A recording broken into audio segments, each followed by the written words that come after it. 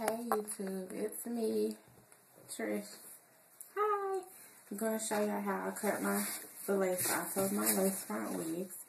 This is a lace front wig here. What I do is clip all the hair back first, and then I take these small little scissors, and I just simply, I don't have one of those things that holds the wig in place, so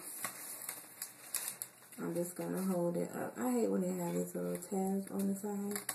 Now, don't get me wrong. Some of this hair I do cut off, so it's not like it's a human lace front, so I won't make that big of a deal. And I don't go real close to the, I'm sorry, I got all my boobage in the camera. But,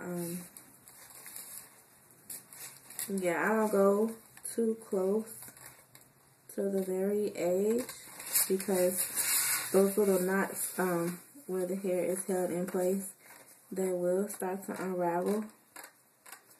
So I always give it a test run first, and then when I try it on, that's when I determine like how much extra I may need to cut off.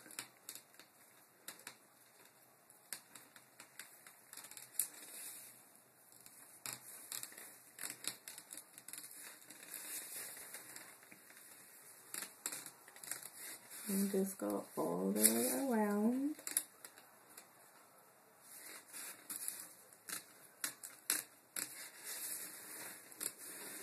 And I'm just using my thumb to move the extra hairs back, just in case.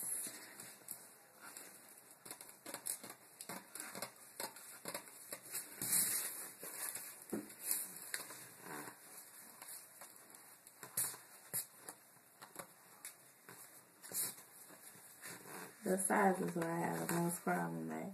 Depending on how they're made on the side, you know, sometimes it's a little difficult. Like, see all of this side tab here? That's what I'm talking about.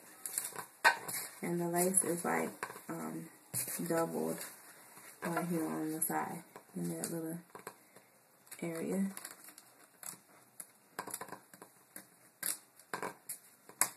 So that's how I cut my lace off. Give you a closer view.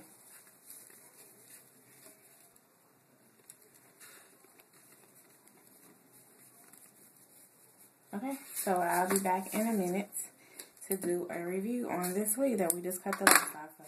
Bye.